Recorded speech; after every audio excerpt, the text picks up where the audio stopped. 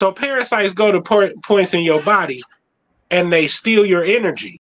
We talked about our body being quantum. We have several different states of awareness within our body. When we go to sleep at night, we enter into a new level of awareness that that we can access.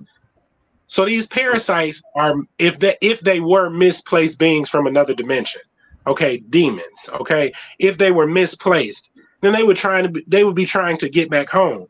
If they did not have a means to do that, then your quantum embodiment could be utilized to empower them, enrich them, and potentially offer them an opportunity to access an awareness that they came from, or to access an awareness outside of the regular states of consciousness that they couldn't access without hijacking our quantum awareness and tools.